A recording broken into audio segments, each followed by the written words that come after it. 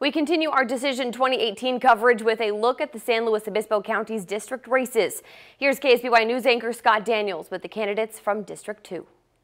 There are three candidates in the District 2 supervisor race. The incumbent Bruce Gibson, who has been in office since 2007. So the county budget is stable, our bond rating is great, and so I am running on that record. One challenger is attorney Patrick Sparks, who considers himself pro-business, not bigger government. He was unable to do an interview for this story. He says he opposes Morro Bay's sewer project. Challenger Jeff Eccles is a Morro Bay small business owner. I believe that current policies have largely failed us in some specific areas, affordability and in terms of the efficiency and responsiveness of government.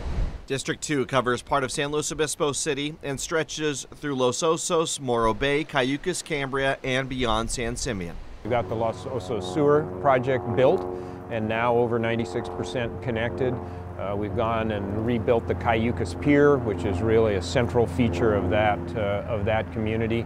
And we've gone in elsewhere in the district and really gotten a lot of projects, trails and bridges and all the things that a community needs to be a community. His opponents say that's not enough. One area that county policy has failed us in is pension reform.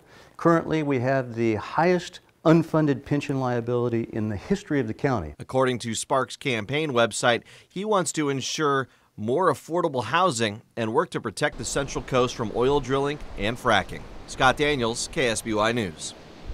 The primary election is on June 5th.